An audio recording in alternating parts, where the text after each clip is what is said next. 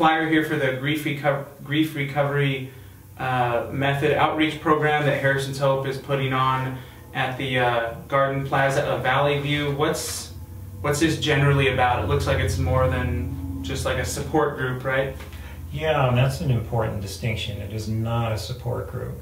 In a support group, what you're doing is you're going around and sharing feelings and sharing with each other, and that's an important thing to do, to have the ability to share how you feel about something with others. Mm-hmm. But this is more action-oriented. This is oriented towards a specific outcome, and there are steps that people take in grief recovery to reach a point where the goal here is that you experience grief in a healthy way. Mm-hmm. What's not healthy about grief is having a lot of pain around that grief, a lot of pain that gets in the way from healing, gets in the way of healing. So, unlike a support group, we're not here to just share our feelings. We're actually in a group going to go through some very specific steps, and we're going to have people do exercises at home, do some writing that they bring back into the group, all with that goal of helping to make the pain of the loss go away. Not to eliminate the grief, not to eliminate the sadness or the emotions that you have around it, but to get the pain out of the picture so that you're able to move through grief in a healthier way. So, Ahley, being a social worker and dealing with grief and bereavement a lot, I know there's a lot of myths about grieving. People think if I just wait long enough, time heals all wounds.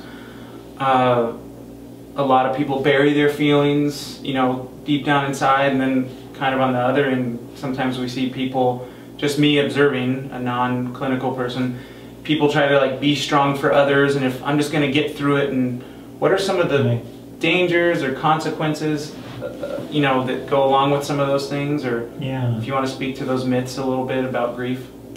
Well, it is true that, we see it more, thinking bigger for a minute, and we see it more in Western society, because we're very focused as a society on just get over it and move on. Go to the next thing. So when people are grieving, and I work a lot with grieving people in my position at Harrison's Hope, I often hear things like, well, I just need to get on with my life. So it's like putting a Band-Aid on something that's much, much bigger than you, or putting a finger in the dike and hoping that the water doesn't flow over the dam. Mm-hmm. It works for a little while. It makes you feel better in the short term to just move on. But it always comes back. Mm-hmm. Because grief doesn't just disappear because you will it to. Mm-hmm. And some of the long-term consequences of not dealing with your grief directly are physical illness.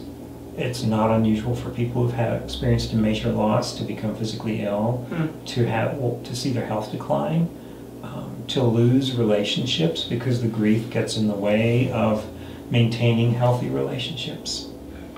Okay, that makes sense. And so as opposed to passing around Kleenex and everyone just kind of talking, we're saying we're here and we're going to get through this, not get over it, but get through it and help people kind of move on. Yeah. And is it for not just for death, right? Is it just any kind of grief? Any kind of loss. Any kind of loss. Could be loss of a job, could be loss of your favorite pet, could be your close friend moved away and you're kind of grieving that your best friend's no longer around. Yeah, so it's any kind of loss. Okay, and it's an 8-week program. Cost is $14 just for the book. Mm-hmm. And then how do people sign up? You call Harrison's Hope Hospice. Okay, call Harrison's Hope Hospice, and you're it says you are a certified grief recovery specialist. So is anyone else doing this in the Valley, in the Treasure Valley? Not at the present time. I'm the only one in the Treasure Valley. There's some other people in Idaho, but in the Treasure Valley, currently I'm the only one doing it. Oh, nice. Yeah. Okay, well, thank you for your time.